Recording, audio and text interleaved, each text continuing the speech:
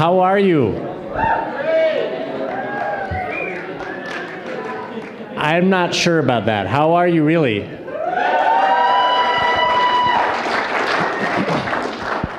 Thank you so much for coming tonight. My name is Colin Robertson. I'm the curator of education here at the museum and glad to have you here tonight. It's kind of I grew up on an Indian reservation in southwestern South Dakota, and we're starting on what looks like Indian time and also punk music time, I think.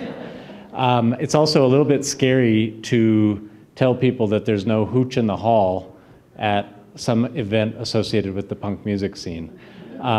So I had to tell people, you know, enjoy your drink fast now. You'll thank me later.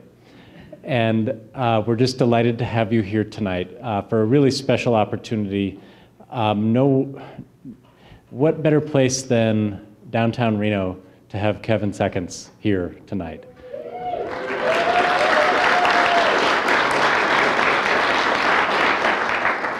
I want to just say thanks so much for coming out and for celebrating this kind of culture in Reno, which there is I don't know if you saw the Huffington Post today, but there is a story in the Huffington Post today about why Reno is really cool.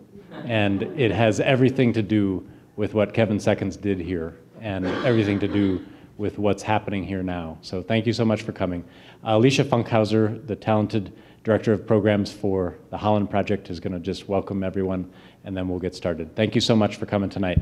Thank you. All right, thanks for coming again tonight, guys. Before we get started, I want to let you know, tonight we're kicking off some great exhibitions that we have through the Holland Project, one of which, the Skeeno Show over at Holland Project, which is kind of a retrospective of the roots of punk rock in our city and all the amazing things that came out of that scene. So definitely come and join us tomorrow night at Holland Project, 6 o'clock, for the opening reception for that. And then also another tie-in to this event, we also have some amazing work by Chris Carnell and Kevin Cox over at our micro gallery, which is located at Bebo, just south of the university. And both of these exhibitions will be up from now through September 4th. So we'd love for you guys to come and check them out. And without further ado, Kevin Seconds.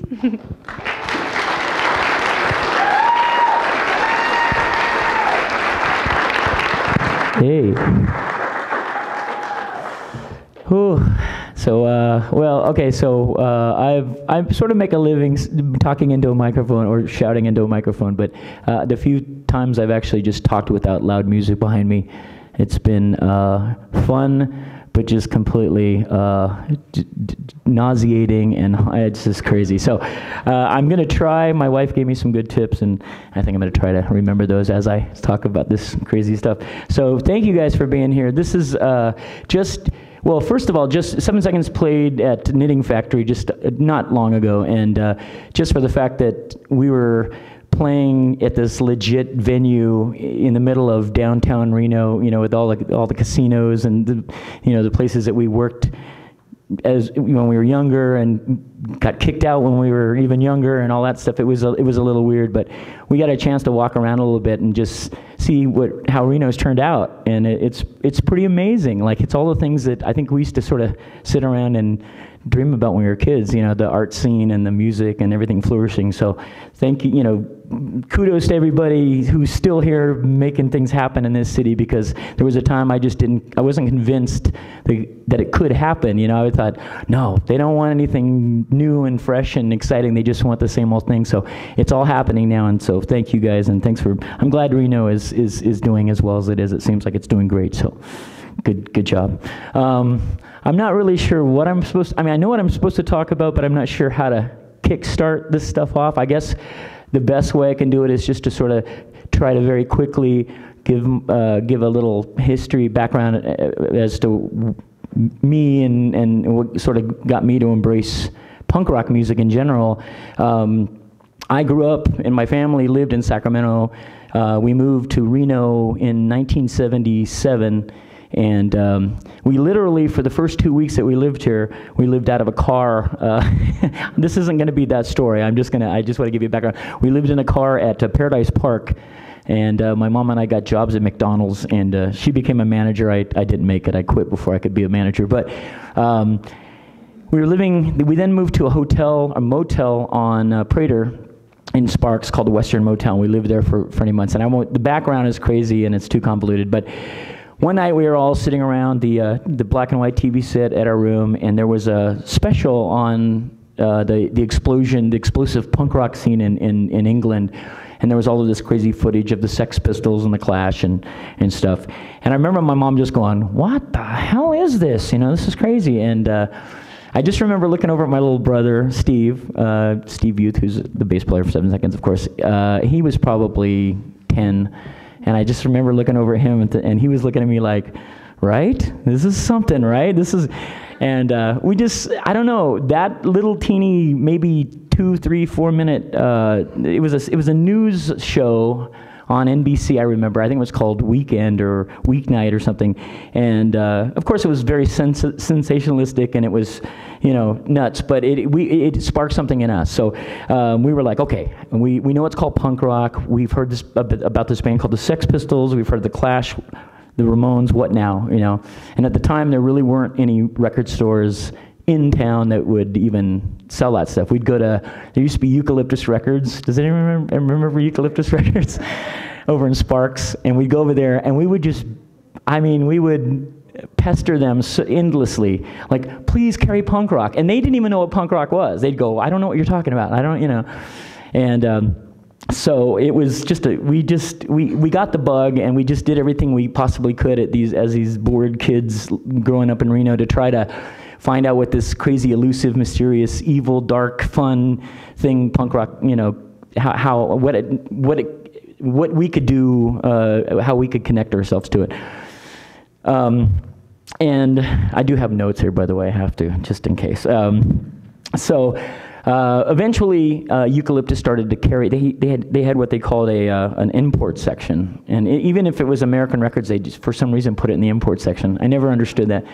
And I remember going there, and I just saw 7-inch by the band, English band called X-Ray Specs. The song was "O Bondage Up Yours," and I was like, I didn't even care what it sounded like. I just looked so friggin' cool. I just said, I'm buying it. And I bought it, took it home, and it was just, that was it. That was like, that's all I needed, is just to hear this young woman, just, you know, shrieking, and this out-of-tune saxophone, and the guitars are loud, and I was just like, you know, I'm a kid growing up on Led Zeppelin and Deep Purple and Black Sabbath, and all of a sudden that music became so incredibly irrelevant, and just all of a sudden I realized that this music that I'm now being introduced to spoke more to me, and it just felt more accessible. It felt more like something that I could do. I remember seeing footage of the Ramones playing, and you know, there were kids like 2 feet from them, and you could see the sweat and spit and everything flying, and I'm like, I'd been to arenas and stadiums. I saw Judas Priest at the Centennial Coliseum, and I just remember thinking, they don't know I'm here. I don't exist, you know? So to see that, and it was so new then, and this was also at the time when disco was just the big thing. You know, disco was very big, and so it was so mind-numbingly huge for us, and we just couldn't get enough of it. So we craved to try to find that and be closer to it. Real quick, like also, so I'm going to try to figure out how to tie in me to the Reno, what became the early sort of thing of the Reno punk rock scene. We were just talking about this earlier, and a big catalyst, I think, was Rocky Horror Picture Show, because I was at the Granada, right, which was just not far from here. And was it Friday, Saturday night? Yeah. One of those? Saturday night? And we would go, my family and Sue, we would just, I mean, sometimes that was like the only thing to look forward to. I remember that's all we would look forward to. Like whatever was going on in school or jobs or whatever, we knew that Rocky Horror Picture Show would be the place that we could go and not be made fun of, not be called names, you know, because we looked a little different or we thought a little differently. And once you were in, it was great, because it was just chaos going on inside, and you knew what was happening, you knew what was going to happen, but it just, every night was, every time it happened, it was special and weird, and it just felt good that it was going on in Reno. Because back then, of course, late 70s, everything was it just felt very repressive, you know. It felt like if you had new ideas, young ideas that no one really wanted to know. I got called faggot for buying Kiss records, you know. Like I remember my friends thought it was just, I was an alien for even thinking about buying this kind of stuff. And so for me, you know, to have that sort of celebrated every Friday night or Saturday night, whatever it was pretty great. And so we would do that. And that was the first time I ever saw Bessie and Joan, and they would be part of the show. And we kept saying, "Who are those crazy girls? Where do they come from? Like, do they ship them in from another city? Like, they live in Reno? Like." It really felt like that, because you know, when you did see other people that sort of could have, I guess, you know, maybe I did think of myself as a freak or something, but when you saw other people that were sort of crazy and wild and colorful and didn't embrace what was mainstream and typical, you gravitated toward them and you wanted to get to know them and stuff. So that was huge for at least a summer. We would just do that every weekend, and I don't know if we got to know you guys. I don't think we really met then or not. It was kind of a thing. And then the next thing I remember being massive, at least in terms of punk rock in Reno, was when the Ramones played. The Ramones came through one year. They were on a tour with Eddie Money, of all things. Eddie Money. At the time, Eddie Money was like, he was riding on 2 tickets to paradise. And I just hated it. I hated everything that was on the radio. I hated people that would try to talk me into like buying that music. And I know it sounds narrow-minded, and it was, but all I wanted was punk, more punk, punk, you know. Even new wave was too not enough for me. So we'd heard the word, we saw the poster, and I remember calling somebody just constantly going, "Are you sure it's the Ramones, like the band from New York with the tattered jeans?" And it was so, we couldn't even wait. We couldn't, and I didn't believe it was going to happen. I thought it was going to, I knew it was going to get canceled before it ever got started. But sure enough, that night, when was it? I wrote it down, December 29th, 1978. December 29th, 1978. We showed up at the Livestock Pavilion Event Center? There was 2. I remember I saw Van Halen in the small one, and Pat Travers was over in the big one. I don't know, anyway. But the Ramones played, and they were there. So we got in line, and we fought to get to the front of the line. And I realized that eventually that all the people that were standing, and the ones that were the most fierce and adamant about getting in line and getting in the front of the line, were the kids who wanted to hear punk rock. They were there for the Ramones, not Eddie Money. There were a lot of girls clutching Eddie Money albums and wearing Eddie Money t-shirts, and I'm like, well, they're gonna hate the Ramones. There's no way they're gonna like the Ramones. So we were just all kind of sort of congregating and sort of looking at each other, like sizing each other up, like, what's your deal? Where are you from? And it was then that we actually met a couple guys who became sort of one of the bands that came out of Carson City, the Yobs. As far as I know, the band that came out of Carson at the time that was doing like underground punk rock music. Those guys we met that night at the Ramones show, and we were all like, "Where are you guys from?" "Oh, we're from here." "Where are you from?" "We're from Carson City." "You talk from Carson City to see the Ramones? That's great." Same thing happened with the Tahoe kids, all the South Lake Tahoe kids who really were instrumental and a big part of the early Reno punk rock scene days. They were all there too. Troy, our drummer, and Spiz, the singer for Urban Assault, Troy's old punk band, and so that was such a big thing, getting in and actually seeing the Ramones rock, and every one of us since then have talked about it, and we're like, no, I know Joey was looking at me, and they were pointing at me, and I know when Dee Dee flicked his pick, it was meant for me. Like we were there because we thought it was our experience, and we were there for the Ramones, and the Ramones were there for us. And when you think about it now, the Ramones probably didn't even remember Reno after, because then it was like, it really was like all the big name bands came through Reno and stuff, but to have the Ramones play. So, but yeah, so I guess that's sort of in a nutshell how it all started for me. And in terms of Reno, I think that show in itself was enough for me to believe that we needed to do something. My little brother Steve and I had been trying to start a band, and for a while it was going to be like I remember we were really big on the New York Dolls, and so we were thinking, all right, we'll be a glam rock band. But then it was like, well, that means we have to wear makeup and dress up, and we don't look that good in makeup, and it's not going to work, and who's going to book us in Reno, and and new wave was a little too light for me and Steve, so we were like, it's got to be punk, like, but we were also like really big on not trying to sound like anybody else that we loved, bands like the Pistols and the Ramones, but also a lot of the West Coast stuff like the Dills and X and DOA and the Avengers. These were bands that we were starting to get records by and starting to get influenced by, and so it just seemed like whenever we practiced, we were always trying to like sort of take what we got from them, but also like change it a little bit so that we didn't sound exactly like them. When I listen to demo tapes from that era, we sounded exactly like those bands. Like we were talking, there's on the film that you guys will see, there's a song, an old 7-second song demo that's used, and we weren't even totally sure that it was me singing. I was going through my Joey Shithead days where I was like, rah, rah, rah, rah, rah, and it's pretty funny. But anyway, so we had the spark to start a band, and we didn't have any idea. There was really nobody that we knew who wanted to play the kind of music or even played an instrument. We'd put ads out in music stores, and people would yank them down because they probably saw the word punk and thought, screw that, and we just had a tough time. It was like just trying to find anybody that would want to try to be in a band with us was like crazy. And so we did find a guy named Bob Seeds who played drums, and he was like a rocker dude, stoner dude, and we just begged him to be in the band. We just who cares if you don't like the music, just be in our band. So, and he was like, he and I worked together at Montgomery Ward back when there was a Montgomery Ward. He worked in the hardware department. I worked in the garden shop / toy department,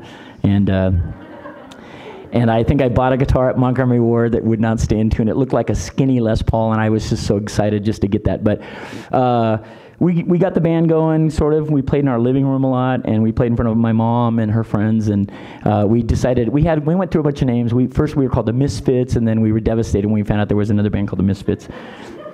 And assumed that they would just go nowhere because, but we came up with this name X Band, and I thought it just sounded controversial and scary, and so we became X Band. We drew up a label. We drew up fake record covers. It was insane and delusional, but still there was nothing to do with it because we were underage. No bar was going to book us. We didn't have cool friends that would invite us to play their kegger parties, so it was pretty much all happening on Patton Drive. That's where we lived. We lived at my mom's crappy apartment, 2302 Patton Drive. And we just drive our neighbors crazy and my mom crazy and everybody crazy. So yeah, that was 1979. Bob Seeds went to the Navy. He tried to talk me for weeks, tried to talk me into joining the Navy with him. I almost did, and then I said, nope, I can't do it. And he left, and my brother and I were back to where we were, which was like, we're never going to find a drummer. And then one day, he and I were over at Eucalyptus Records and Sparks, and we're looking through the few records, punk records that they had, and we see this dude with long hair, beard. He's wearing a dirty, dingy parka. He's got like a white t-shirt. He's got like buttons everywhere. And I was like, wow. I thought he was like a hippie biker guy. I said, look at that hippie biker guy. Like, he's got buttons. Who wears buttons? No, you don't. So we were like trying to be really cool and walk up to the rack across from him, and I see a DOA button, and I think it was an X-Ray Specs button, and I was like, hey man, where are you from? And he's like, and this is, if you know Tom, the guy I'm talking about, he's just like what's it to you, And we're like, we started talking, and it turns out that he lives in town, and he's a huge fan of punk rock, and has like the biggest record collection that you could ever imagine. Like, he had records of bands that I'd heard of, and then bands that I couldn't, I would later hear of. And we must have stayed at Eucalyptus Records for like 2 hours just talking about bands he'd seen, bands we wish we'd seen, and he says, hey, come over to my friend Cliff's house, and he has a bunch of records too. So we went over and to Cliff Barnell, and listened to the records and just spent the entire night just listening to all these great records and just being mind blown, like every 5 minutes of just going, how did I not hear these guys? You know, these guys are from San Francisco. They're not even from England or New York. They're from San Francisco. Meanwhile, there's a band who had been playing, who were being sort of booked as new wave, called Bellevue. They're playing in town in Reno. And did you guys ever see Bellevue? I mean, prior to, like, before everything started happening? Like they were playing like, they played the Sparks Public Library. Like, they somehow got a gig. Isn't that funny? Like, they actually got a gig at the Sparks Public Library. Who can pull that off? That's the most punk thing ever. And I remember seeing the flyer, and I don't think I was old enough to, like, think that I could go over and make it over there or something. But we kept hearing about this band Bellevue, and we're like, well, there is something going on. Like, you know, they're new wave, they're punk, we don't know. And then one night, my brother and I were listening to, we used to be able to get KSAN radio from San Francisco late Friday and Saturday nights, Friday or Saturday nights on the airwaves. If you listened, you could barely hear it, and they would I think it was Saturday night, they had a show called the Heretics Hour, and it was these three guys that would play punk rock music, and they played this song that was just amazing, and then they back voiced the voice track, and they said, that was a band from Reno called Bellevue. I didn't know there was anything going on in Reno, and we're like, that's Bellevue. And it was insanely, like, crazy early snarly Iggy and the Stooges, like, guitar driven, like, just great stuff. So then the mission became to try to find Bellevue. Like, how do we find Bellevue? Where do they hide out? You know, do they have, like, a cool clubhouse that we can go join? And so I don't know. Anyway, eventually everybody just started to kind of, I guess we after meeting Tom, who lied to us and said, he told us he was a drummer, but he didn't really play drum. He hadn't played drums, and he didn't have a drum kit. And Cliff Varnell, who's the other guy that we used to, he said he could play drums. And so we were like, well, maybe, you know, maybe you can play drums and you could be our manager. You know, we were already thinking, like, we need a manager. And so there was talk, and for a while Tom was going to be the manager, and then, you know, Cliff was going to be the drummer, but then, you know, Cliff he wasn't going to get the drum set. So Tom went out immediately and got a drum set and learned how to play within weeks. I mean, he learned how to play a beat so quickly. And it was purely from he and I talking, saying, let's try to be at least as fast as the Dills and the Ramones, which nowadays, if you think about it, neither band was very fast, but that to me was those are the fastest bands, and that's what we wanted to sound like, is that furious fast thing. So Tom practiced. Cliff sort of became our manager, even though there was nothing to manage. Essentially, he was kind enough to let us practice in his basement over off Ralston. We would just go to his house and practice all day, all night, and try to just get songs. I had some songs from the X-Band era, and I was realizing, you know, just ridiculously naive, stupid lyrics about, you know, just dumb stuff. Not even, I'm glad it's not, some of it's recorded, but it's buried. But yeah, so we just started to form the band. The idea at that time wasn't that we didn't even know what the idea of a scene didn't even cross our minds, because we didn't know how that worked. We were just used to going to rock concerts and hanging out with a bunch of people in a line for hours, and someone passing you a joint, and someone throwing a frisbee across. You know, just there was like a scene, but it wasn't really a scene. It was just sort of like you didn't really connect with anybody. But we were hearing about this stuff going on in other parts of the country and other parts of the world, and we just got the bug. We just thought, there's got to be more people like us, and if we all kind of hang out together, we can do something together, you know? So, I don't know. Am I rambling on too much? Is it too? Okay. You'd give me the sign, right? You'd give me the ramble sign? Yeah, so, okay. So, anyway, we're talking, and we're like, all right, how do we get gigs? Well, again, nobody was going to book us. Well, I think we tried to go to some of the clubs, and they just said, nope, we're not doing that kind of stuff. We were also I think Tom was the only one that was over 21, and eventually his younger brother, Jim, otherwise known as Dim Menace, joined us, because I didn't want to be the singer. I wanted to just play guitar and write the songs. And so we kept trying to get somebody else to sing, and sometimes it worked, sometimes it didn't. But we had songs, and we were ready to go, and it was just a matter of trying to find a place to book us. somehow, and this has been disputed a little bit, but I thought Cliff had gotten us the gig at the Townhouse, which was a club, kind of like a biker bar, kind of a rednecky pool. I don't even know what it was. Does anyone remember the Townhouse? What was it? It was like a top 40 bar, maybe? It was everything. Well, exactly, because they booked us, and we weren't ready. We weren't very good. But they somehow the show later on, it was said that my little brother Steve somehow talked to the guy and got the gig for us, which could have happened. But we got a gig. We opened for a band called Mick Evans Band on March 2nd, 1980, and it was such a crazy show. Prior to the show, this was back before each band had their own van and everybody kind of came to the show together. It was like we were calling, what time are you getting there? What time should I get there? I don't know.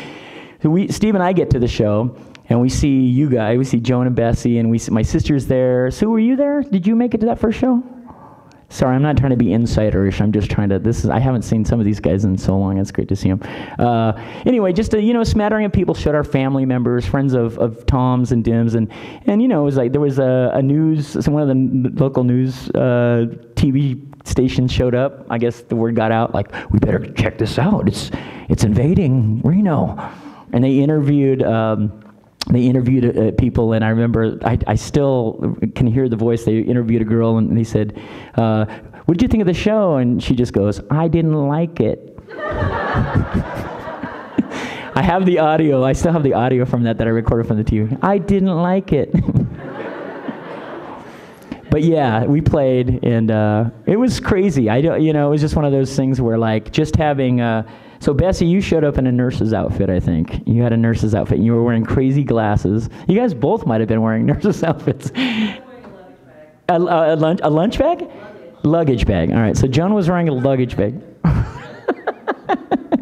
All right, so that's kind of really, in a nutshell, that's, in my opinion, that's where it all started. That's where all of us, those people that were there, were like, all right, we're the crazy black sheep of this little weird town we live in. Let's do something. And so from that point on, we just started to make an effort, I think, in staying in touch with each other and just trying to kind of, collaborate or whatever. And Bessie and Joan, who ended up starting their own band shortly after, all-girl band called The Rex, who were phenomenal and highly underrated and way ahead of their time, were our biggest just source of friggin' support and inspiration. Like, we would, it's so much so that when we would start playing out of town and play in front of mostly male-dominated crowds, it freaked us out, because it was like, wait, where are all the girls? There's always girls at our shows.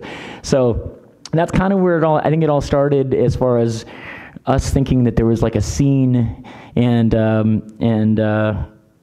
at that point, just it's kind of kicked off. There was a lot of basement shows, not a lot, but a few basement shows where we were all kind of rallying. And I don't remember whose houses they. Well, I do sort of, like the Rad House. There was a place called the Rad House, which is over in off of, what's the street? The Sutro, over by the 7-Eleven. All right. Monticello? Yeah, Desna was the street.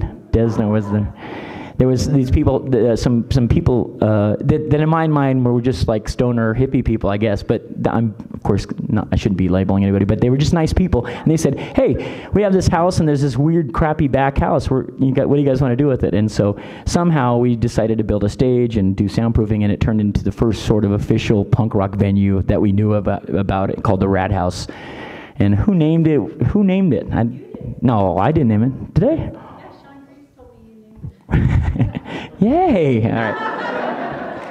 So it was this, yeah. So it was underground. It lasted for not even a year, not even a year, and it was just crazy because we were just doing shows there as much as we could. Bands like the Thrusting Squirters.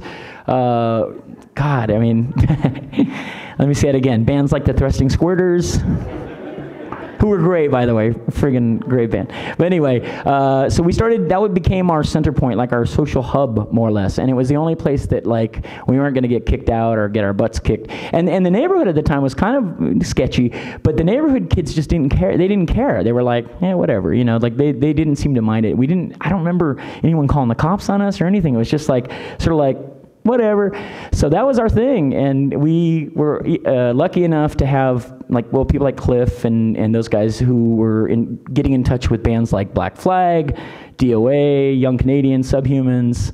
Who else came through? I mean, Social Unrest, Elude, just bands from out of town who were willing to come up and just play for this very tiny little scene that they had no idea what, you know, it wasn't about money and it wasn't about glory. They just were like, let's do this, you know, so they come up. And it was huge for us because just for the fact that anybody would come to Reno, Nevada and, you know, just even care, it was so huge for us young kids that just wanted to just rock in our own special way. I don't know how else to put it, but yeah, that was kind of the thing, and from that point, it was like after we lost the Rat House, there was a lot of I think what was good about that is that a lot of people picked up on the idea that you could put on your own shows. Bessie and Joan were doing really the first zine, punk zine called Paranoia, which documented everything that was going on. Sue, my sister, who's not here tonight, she had zines. Everybody had zines, which was cool. Like, where did we get, I guess, you guys probably maybe heard about it. Zines were like fanzines were like a weird thing, because I was getting them whenever I'd go out of town, but the idea that we could have our own local zines, it just was like, I think it was just like, hey, why not? So, but that would kind of tie in the social thing. You could read about yourself in the gossip column, and that was kind of fun. See your photo of you doing something, balancing something stupid on your head or whatever.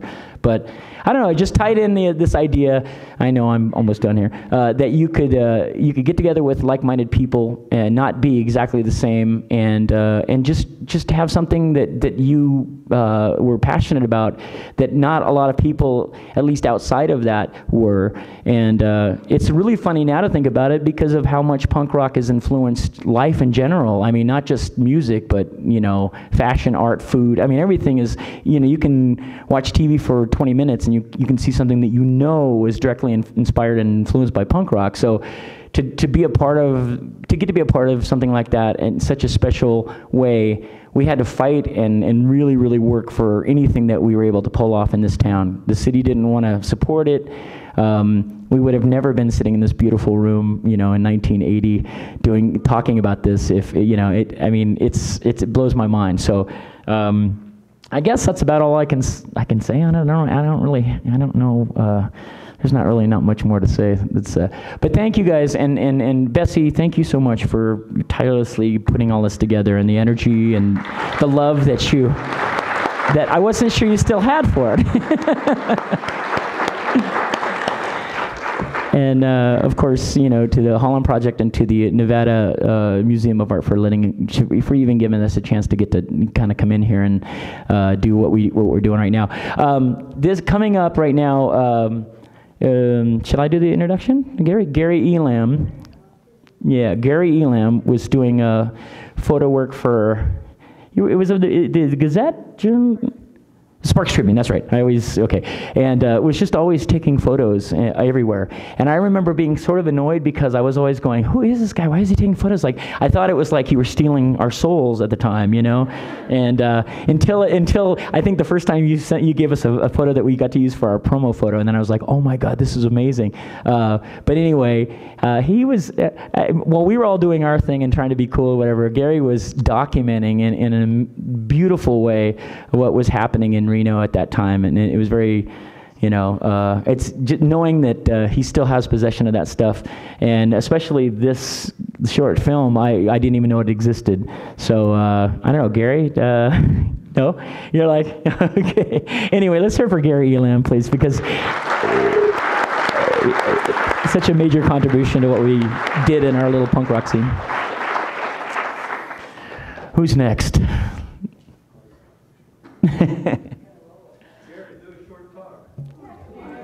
Gary.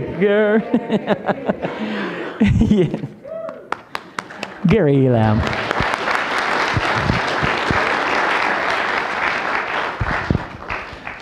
Bessie helped me remember here. Would never have found this unless Bessie had driven up to Eugene and made me go down into our basement garage and dig through boxes, and there it was. This Super 8 film, hadn't seen it in decades, so here it is. 13 minutes. I was just informed by my friend Tommy Glogovac that's probably about 10 minutes too long. So anyway, black and white, Super 8, and And it was, so real quick, just so I remember, we drove down in Jim Deiderichsen's Mustang. You were on the passenger side? Yeah. And you were filming? filming right there, yeah. Yeah. That was probably behind the whole idea, is that Jim D had a beautiful 64, 65 Mustang, and it was kind of like, okay, 7 seconds has got a gig, let's do a road trip. Yeah. And film it. So that's what happened. Awesome. Yeah, so that's it.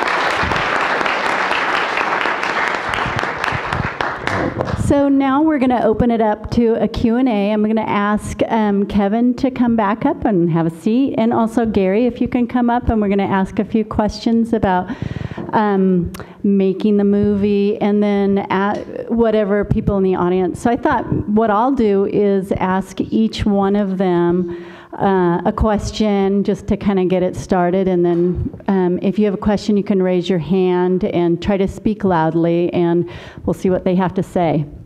So I want to ask Gary first. Gary, as a journalist coming in who had shot a lot of music, lots of rock stuff, he's got actually this really cool set of pictures in the exhibit of AC/DC. But you've been to a lot of shows. Can you talk a little bit about the difference that you saw between what you were shooting at these big arena shows and when you went to the Rad House? And then I also thought, because your close friend Jim D worked on the movie with you, if you could speak a little bit about his involvement and the music that he created for this film. Jim D was really the filmmaker and editor. I think he was, really the talent behind filmmaking, and he was my best friend then, and really just a monster guitar player too. And in your band later, was that sometime later? But the difference, well, I would say would be, going to punk rock shows was that it was, you were just knocked around a lot. You couldn't use a tripod for sure. So if you could get on stage, that was good. Otherwise, it was just kind of like every man for himself out there. So you know how it was. Yeah. I was going to ask you, did you get to see Bellevue play a lot? Did you get to see them? Oh yeah, quite a bit. Yeah. They were such an elusive band? They were like one of those bands you heard of, but you didn't get a chance to see until later. Yeah, I think we all saw their last show that summer. I got to sing with him. Yeah. That's Tom. Hey, Tommy. Hey, buddy. Tommy. It was really bad because it was a punk show, and I had come from the Dogs, and I had no notoriety. We did a show at university because I booked it, and everything went, oh, you big dog, like that. And it was balloons and moms and their little kids. Nice. And Jimmy and Mark and John Bell. Right. And me. Yeah. And the other gig I did for as a laundromat on old Virginia out there in Panther Siding that served beer. Yeah, So I do a couple gigs. we did it. There was a later Bellevue, 7 Seconds Bellevue show at this place called Cindy's. I think that's what you're talking about. I have a live recording of that, actually. I think they were like in between every song, there were like tiny riots going on, and like between people, there were fights and all crazy stuff going on. I figured out your scene. I jumped off the stage and I hit my head on an underhang. And the mic smacked my mouth and cut it open. It was bleeding. And everyone's going, yeah! Battle wounds. Jim was brilliant, man. That's great, man. And I remember practicing with you guys back in the old days. Yeah, at Gary's yeah. house. Very fun. That's right. Yeah, we recorded at your house. We recorded in your garage. In the garage. Yeah. Yeah, and it was like we killed two birds with one stone. We recorded, and then we got to do a photo session in Greaves's Cadillac, and right. And I think that's why the cops came by a couple times. It happened. Yeah. So I'm going to ask Kevin a question. Kevin, so the song that was chosen for this film, and is actually one of my favorites, was a song called "Racism Sucks," and you can hear at the end. The lyrics are like "Kill the KKK." It's a pretty subtle song. Yeah. And we were trying to. But for a teenager to be exposed to something like that was pretty mind blowing, and it was extremely passionate. I just wanted to ask you about your influences. Like, what were you listening to? What kinds of bands were you listening to? And what were some of your influences? Because it seems like one of the things that 7 Seconds really did differently is that your songs and your lyrics were really, there was meaningful. And so that there was all kinds of punk and hardcore bands with a wide range of lyrics, certainly not all political. But I wanted to ask you, what bands were you listening to? What were your influences? What kind of got you down that path and attracted you to the types of lyrics that you wrote back then and that kind of still continue to this day? I think the biggest band was The Clash, because they were the first band that I considered sort of a political, like the Sex Pistols had songs, anti-government songs, but I thought it was just like, they sang them in the way that I thought we would have sung them if we were like railing against the Queen. But The Clash had this element of, they seemed educated and like they knew what they were talking about. And I was young enough to where I had a lot of friends of mine that were just very, they grew up, they were raised a certain way, and there was a lot of, they would make racist comments, and it never sat well with me because I grew up, my mom was always very liberal and a hippie lived in Berkeley, and would always talk to us about things like racism and, respecting people of all colors and, backgrounds. So it was sort of me trying to, for me, writing lyrics like that was just me trying to sort of tap into my own inner weird conscience and find out where I stood with things. And so when punk showed a political side and it was like really in your face, I just thought, this is what I want to do, Mm-hmm. So, and I didn't want to mince words at the time. I just felt like I didn't want to try to be cutesy or anything, because I couldn't. I wasn't that clever. But I just wanted to, I wanted to put the word out that if you have any question as to where we stand, you shouldn't, because this is where we stand. And it came back to bite us a few times, but I don't know. Mm-hmm. And any other bands that you can note that, like, what were you listening to at the time? The Dills from San Francisco, from San Diego originally, but they were super political. I mean, they called themselves straight up communist punk, and I thought that was like, whoa, who's got the balls to do that in 19, and where our enemy is the Soviet Union, and like I just thought, wow, but it appealed to me because it was so brave. I thought, I mean, now you think that was stupid, but they were willing to willing to just get out and talk about things and question things, and so they were a big influence. The Dills were their all of their songs, Class War and all that stuff, just. A lot of the Dead Kennedys, there was a lot of political stuff popping up in the Bay Area that really got into my DOA. DOA were hugely influential to our early 7 Seconds. I was interviewing Ian MacKaye of Minor Threat for the show to get some quotes from him, and he had mentioned that Sham 69 was really big in D.C. Was that an influence for you? Yeah. But they were sort of, Sham was like a band that you could relate to, because they just seemed like guys that liked, soccer, and they go to the pub and hang out with their friends. It was all about community and brother and sisterhood. That's what I liked about them. They sort of helped spark this idea that we can unite to have, do creative things, and just go out and have fun at a punk rock show. Little less political in my mind, but yeah, that was. And then what about Crass? Crass was a band from England that were anarchists. They lived in communes, and yeah, they were the real deal. What? They were the real deal. Did they influence you at all? Probably. Steve, my brother, was really into. I remember he was. You could see it all over his. They also sort of that stencil lettering stuff. That was always. I always credit the Crass for bringing that into punk rock and hardcore. But yeah, I think so. They were probably a little. They had some influence on us too. It was hard to relate to them because they were specifically talking about Maggie Thatcher and all of this stuff, and so. But you could kind of do the same thing and just. Switch it out with Ronald Reagan at the time, because we were sort of, that was our guy that we rallied around to try to bring down, man, and we did. No, just he's not here anymore. Reno punk rock did it. I have a question for Garrett. I also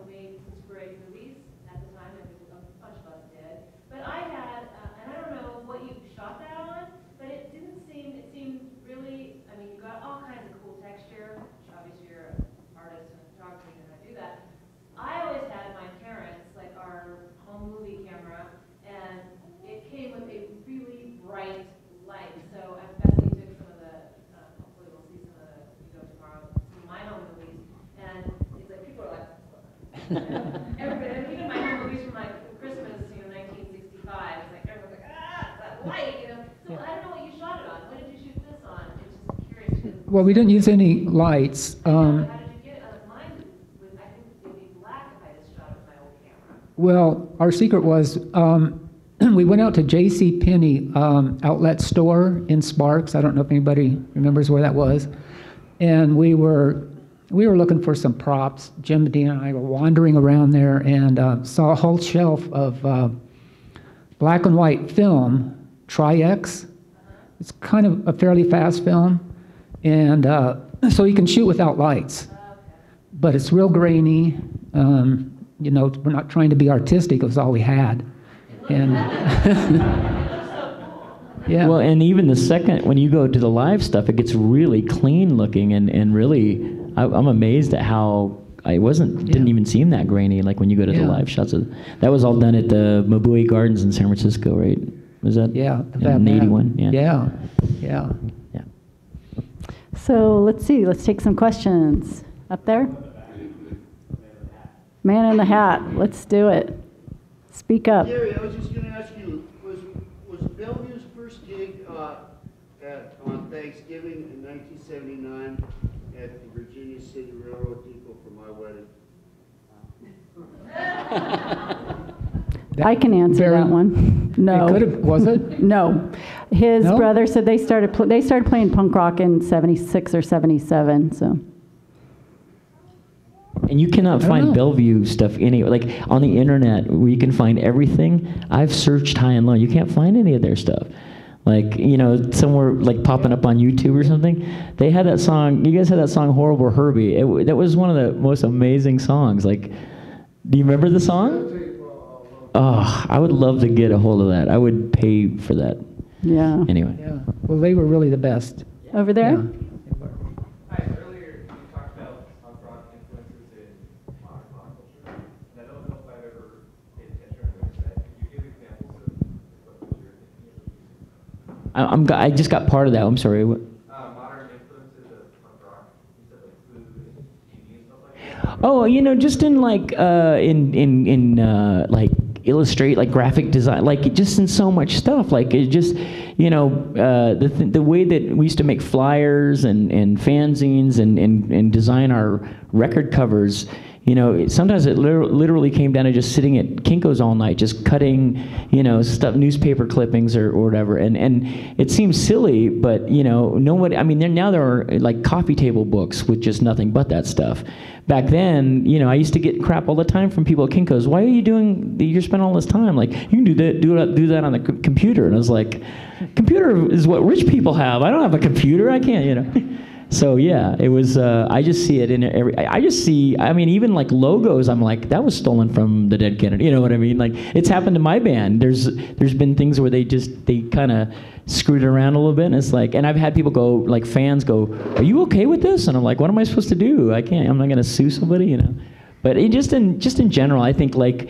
It also, like, if you know behind the scenes, you know that in movies and TV and radio and all facets of media, these people that grew up listening to punk rock and that mentality, they held on to it. And even if they're professionals and they're doing all this professional stuff, they still have a little bit of that creeping in. You know, it fuels what they do, and there's no denying it. It's there. You know, you can see it and feel it. I think, you know, whether it matters to mainstream America or not, doesn't matter. Let's see, who else has a question here? I have a question. I grew up in the late 80s hardcore scene in New York and Connecticut, and it seems like every band did the sing-along and mic out the crowd. Sometimes you felt like half the set was sung by the crowd. It was so empowering, inclusive and amazing, and it really set the song apart from everything else. Yeah, absolutely. It showed like half the piece sung by the crowd. Yeah. The first band I saw do that was 7 Seconds. I'm wondering if did you guys start that, or was that I don't know if we started, but I just did it because it gave my voice a rest, and I could. No, I'm just kidding. But yeah, it was a big part of it. I don't think we started. I think it just. I don't know who started it. You know, probably Minor Threats. I mean, all the bands that we grew up really loving were always very like they would bring you. Like, remember Black Flag would get up and they'd let you. There was nothing better than everybody would stand on the side of Greg and the guitar player in hopes that they could play Louie Louie. Like, we would just stand in a friggin' line, so we could be, you know, we get to grab the Dan Armstrong and play. And it was like, that was amazing, you know, because again, it was sort of like what I was saying earlier, where if you went to go see, I mean, I loved going to concerts, big concerts, and seeing all these big bands, but there really wasn't. I remember just going to like Day on the Greens, and you were like it felt like a mile away from everybody, and there was no connection to the music really, other than just maybe you were stoned and it was like, oh, this is great, it's Led Zeppelin, but you know, at a show, you were part of it, you know? And I say this all the time, our shows really have always been, if the crowd is sucky and there's no energy, chances are we're not doing very well that night either. Like, we're not having fun, because it's a big connection to that, so. Let's see, who else has a question? Tommy? Did you ever see Gary Elam got kind of a sense of class about him, like Gary Granderson. In your travels with him, did you ever see the darker side of the guy? I didn't. We stayed at a hotel one night, and I remember waking up, and Gary was just hovering over us with it. No, I've never seen that. That's a lie. No, he's always been a sweetheart, and I always used to think, you know, for the longest time, I remember hearing the name Gary Elam, but I didn't quite know who it was, because he would never get up and go, "Hey, it's me!" Like I was like, "Hey, Kevin Second." But yeah, and that was always a huge part of why it was so well. Also, too, knowing that, you know, that I always had this feeling that at your home or at your office there was just all of these little trinkets of goodness, and you know, so. It's been confirmed. Roman. Oh, sorry. I wonder about the origins of the name Skeeno. Well, my wife and I were talking about that coming up. So back in that time, there was a lot of the bigger cities had little nicknames, like, you know, San Francisco was Frisco hardcore punk rock. San Diego, actually, for a while, it was Slow Death. They had like this nickname, Slow Death. And I just thought that was the coolest thing. And I was like, we need a nickname. And no one I knew would play along. Like, no one would like go along. I'm like, let's think of something. And they were like, no. Like, everybody just thought it was silly, you know? So I kept saying, if I just think of something silly enough and just keep saying it or write it on my jacket, somebody will go, they'll mimic it, you know? And so that's kind of, I think, what happened. And then we just used it a lot in our records. And then when there was a scene here, some people really like rejected it. Like, there were people that were just like, fuck that, you know? Like, but there were people that, can I say fuck in a museum? There were people, though, that embraced it. And I think it was I just wanted us, for us, it was like really important, because we were going out of town a lot to shows, like San Francisco and LA and Sacramento, and back then it was a big deal to try to sort of stake your claim and hang with the big boys, you know, like, because if you went there, like back then San Francisco, you know, had like, you know, like if LA came up to San Francisco, they would just devastate San Francisco, like they would just take over the club, because the kids in LA were nuts, you know. So we would come down and think we can hold our own, and of course we couldn't. But we wanted to at least fly the Reno flag. So Skeeno was a dumb nickname that just stuck, and it's in the Urban Dictionary. I found out, somebody pointed.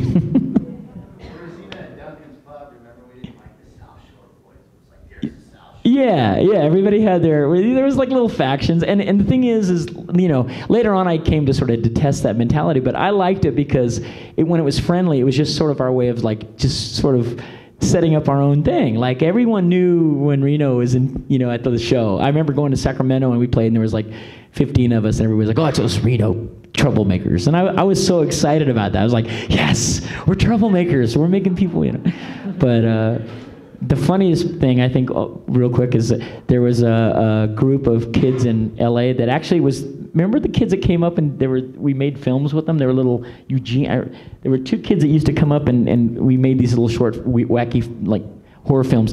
Anyway, they came up and I remember they wrote a letter to me, and they said, how do you feel about us starting a Skeeno HC gang in Long Beach? And I was like, have at it. There's not enough gangs down there. You need a new one. Call it Skeeno HC. Let's see, I noticed you had a question. I always thought it was because people actually ski, like, I don't ski, you know. That was the short, yeah, that was our... The second part of that would be, where does that second come from? I've never known that. That's such a boring, lame story. There's no real. I don't remember, to be honest. I've made up 20 stories that it means just so that it sounds better. I don't remember, honestly. I don't. I think we just we didn't want a name that sounded like the Spits or the Shits, or we just wanted something that didn't sound like stereotypically punk rock, but it sounded fast and quick. And I like it because I remember talking to Ian, and he's like, "Yeah, we used to think that it was like the most mysterious name for a punk band," and I thought, mission accomplished. You know? This question's for Gary. I was wondering how many of your photos that we'll see at the Holland Project end up as part of the that time. How many photos? Yeah, I mean, did you get to publish all of your photos that are in the gallery, or is this something that no one's ever seen? You're wondering how many photos are in the exhibit? How many are never before seen? Oh, how many? Yeah. How many are in the exhibit, and how many of them have been published? How many photos have you taken? No, I'm just I don't remember. Really hard to say. We have what, like 25 or 30 at the show that you can see tomorrow night, and maybe several hundred more, probably at least. And a lot of them that you'll see haven't really been out on the internet or in a newspaper or anything. So a lot of them I think, printed for the first time, didn't you? Some of them? Oh yeah, for the first time. Yeah. Thanks to you, Bessie. Yeah, I went up there and I was like, "Dear Gary, what do you have?" And he's like down in the basement. She's I'm just like, relentless. "Oh, okay, when's he coming up?" And he'd come up with all these, like B.B. King, and tell me all these great stories. And I'm like, "Where's the punk rock stuff?" But so that was really fun. Okay, who else has another question? Yeah, over here. I have a comment going back to the origin of your name. I heard of you guys. I was an old hippie. I am an old hippie. I was young in the village. I'm an old hippie too now. You guys were the kids. When I was in basic training in the 60s, they sent you to a gas chamber to simulate having a gas attack. And they said you had 7 seconds to put on your mask before you died, or before you got too much of the gas. So I was always wondering if that was in the I think we heard that too, and then there was something about the JFK thing. There was 7 seconds. Like people have sent us that stuff, and I've just taken it and said, okay, we'll use that next time somebody asks me that. I have. Our old roadie used to actually, I'd say, "Do you want to take this question?" And he would just give a news story every single time doing the interview, and it was kind of cruel, but it was fun. I have a question, Kevin. The Reno scene, as it grew, there was something that I thought was really, really fun about it is the practical jokes we would play on people. Do you remember any of them? And can you tell a few of those practical jokes we played? I remember a few bands getting, like traveling bands would really get the business. Like we'd like everything from, they'd show up in town and then we'd sit them down and go, "We have bad news, guys. You're not going to actually play tonight. Would you guys mind lip syncing the set?" And we're talking about like agnostic front, like New York, like tough New York guys that would just beat your ass in a heartbeat. And then there's been a few. Like we had some guys that stayed at our house in Sparks, and we set it up to where I showed up and I snuck some test pressings of some records in one of our visiting buddies' bags, and then somebody accidentally stumbled on it, like, "You tried to steal these records! How dare you! You're staying at our house. We offer," and then it just stupid stuff. Right? What else are you gonna do but mess with your friends? You know, there was a ton. You guys, you guys were the king. You and Joan were the kings of that. You guys, you guys did all that pretty good stuff. up there. What was another one that I remembered that? That honestly, the sense of humor that everybody seemed to have growing up here I was always impressed by that, because I think you had to have a strong sense of humor and a really bent sense of humor. Like now it's cool. You guys have actual good city to live in. Like it's not just all about, like I lived here for 12 years and it just was like when I left, I felt like empty. I couldn't do anything anymore. And so my closest friends who I grew up with here always are still really funny and quick and just, I don't know. I like it. Except that guy, he's not so funny. Well, he didn't grow up here, so he doesn't. I remember one that these people who had a fanzine called The Leading Edge stayed. Kevin and I lived together and with his girlfriend for a while in an apartment. And when they came, we took their fanzine and put it over the toilet paper roll. We ripped it up. Just hilarious stuff. Oh, so funny. Oh my God. We were just, and then we tried to. So bored. Oh my God, it was ridiculous. Yeah. So who else has a question? Burning question.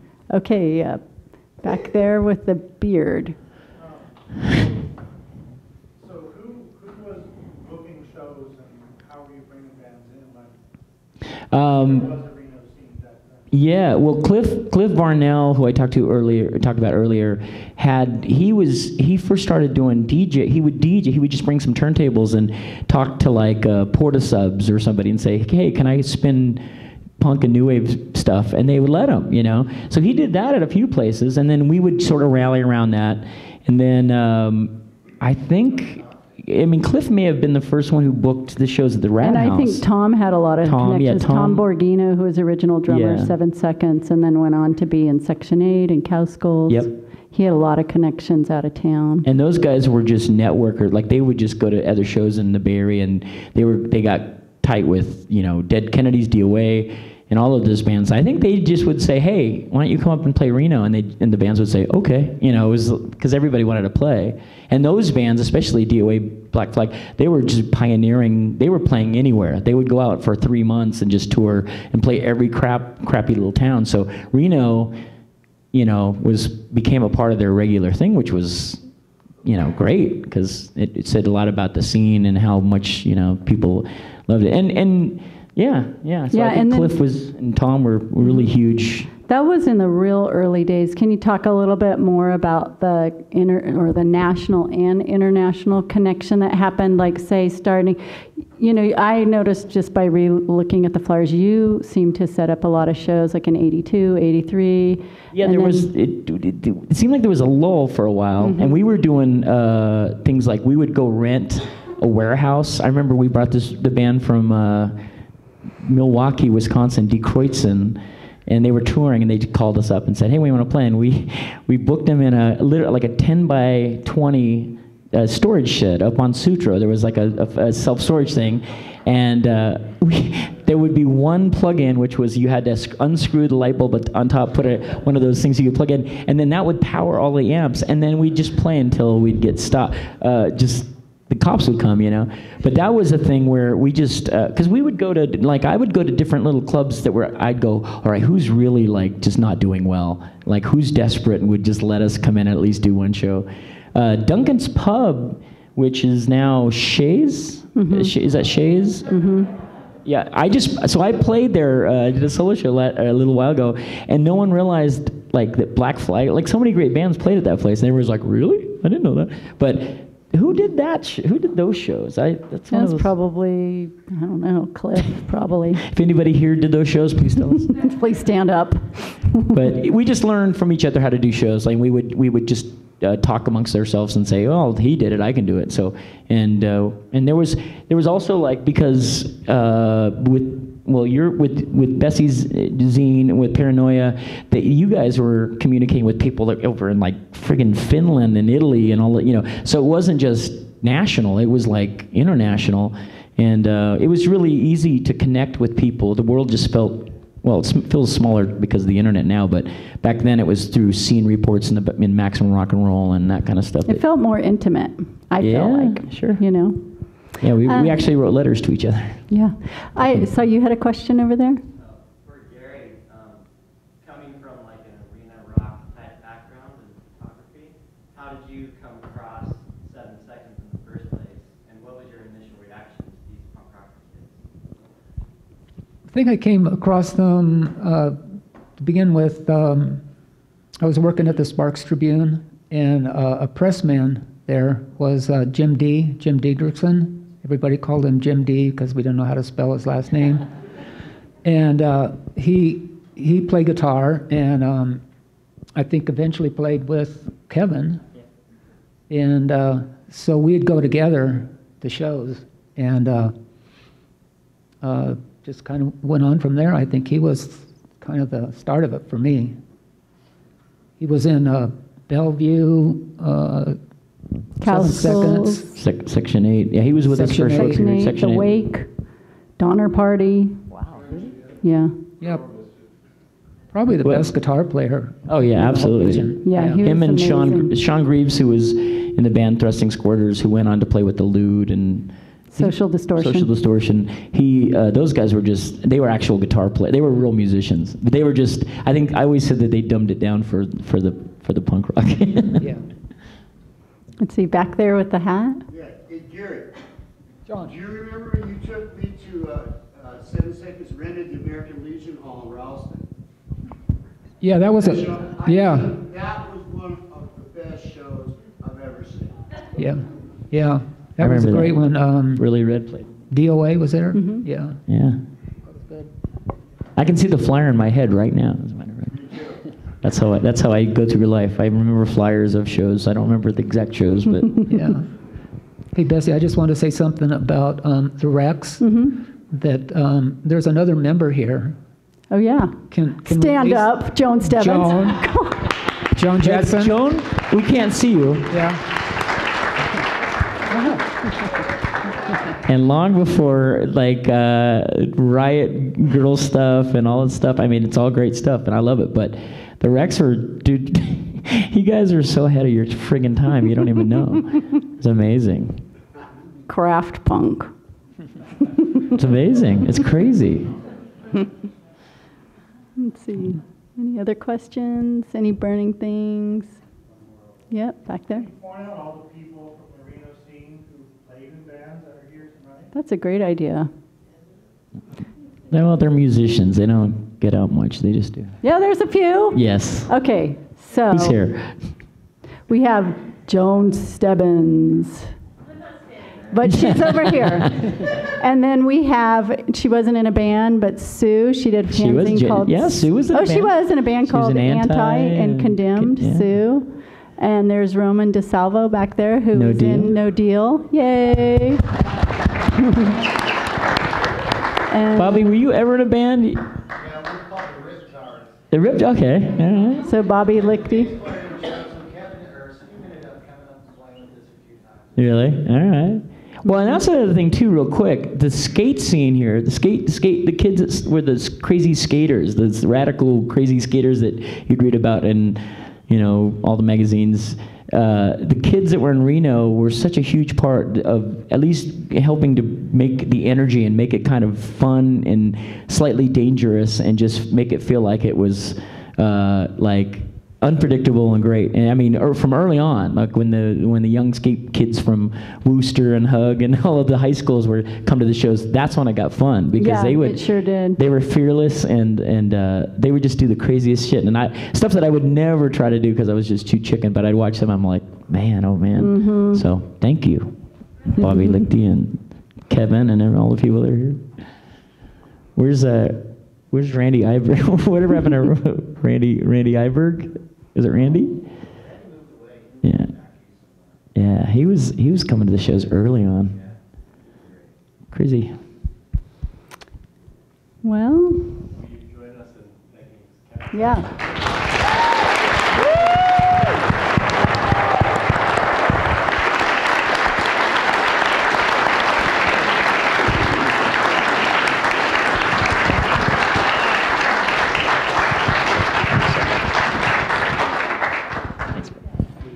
Thank you so much for coming tonight, and be sure to head over to the Holland tomorrow, 6 o'clock, or thereafter, for the rest of the evening, I'm sure.